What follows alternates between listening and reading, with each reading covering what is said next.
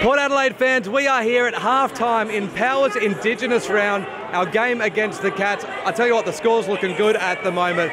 Well, we've made our way, thanks to Oak Plus, over here to the Eastern Stand to catch up with a bunch of our ex-Indigenous players.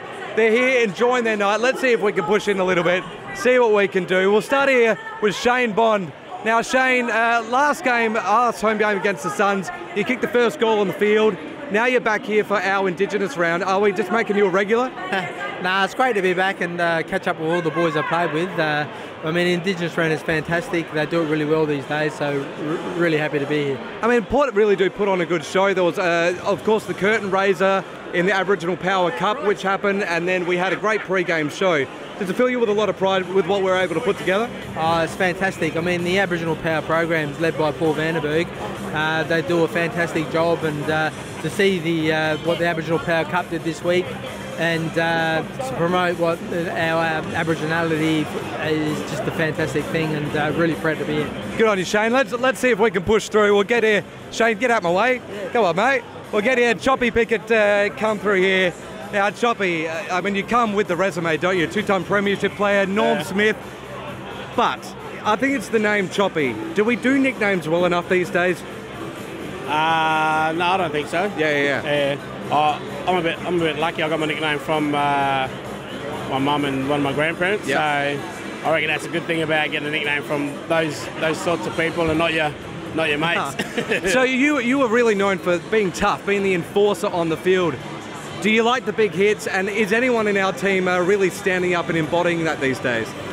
Yeah. I always just, I always used to do them only when they arise, or if I can read the player well. But mate, the moment arose a few times. yeah, it did a little bit. But the boys today, I think there is a couple of blokes here. Like Bokey's hard at it.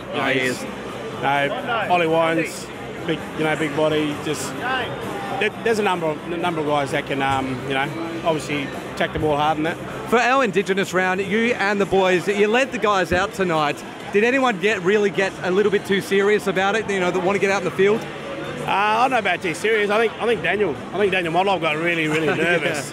Did he? Yeah. So he was close to crapping himself, maybe. But that's the words that come out of his mouth down the race. He was pretty nervous, but it always gets the goosebumps, when you're in the race, especially at times like that. Get the boys, walking the boys out, it's pretty special. Thanks, Chop, much appreciated. Let's come down this way. We'll see if we can push down past Choppy and past Shane here, because we've got new dad, Jake Need. Jake, welcome back to the Adelaide Oval. You have lit it up here plenty of times, but this must be even more special. Who do we have here? Yeah, little Jakey Jr.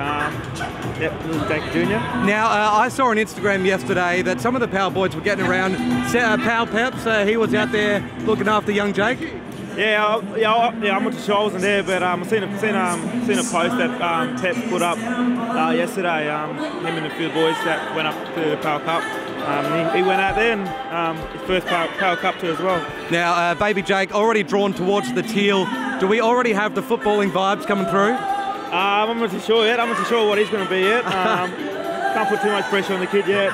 That's true. I'm sure if he's got the need blood in him, he'll have plenty of magic. Thanks so much, Jake. All right, let's see if we come up. We've got Marlon Motlop here, legend of the Port Adelaide team, and is actually on staff with us as well as part of the Communities program. Now, Marlon, we have had the Power Community Cup over the last couple of days. Yeah. It has gone smashingly well. Over 400 students involved with the Cup. How did it all go? It was a huge couple of days. Our community team have been working tirelessly, led by Kelly Graves and Paulie Vandenberg. But we've had 75 schools, over 400 kids. Yeah, so amazing day, and great to finish on Adelaide Oval. Well, that's right. The final was the curtain raiser here today.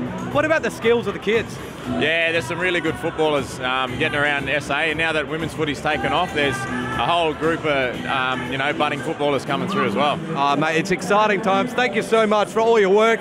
Let's come around this way. We'll sneak past. I've got a microphone cord wrapped around my ankle. That's all right. Deal with that. Let's keep going here, because we have got two club legends. Come this way. Move through. All right.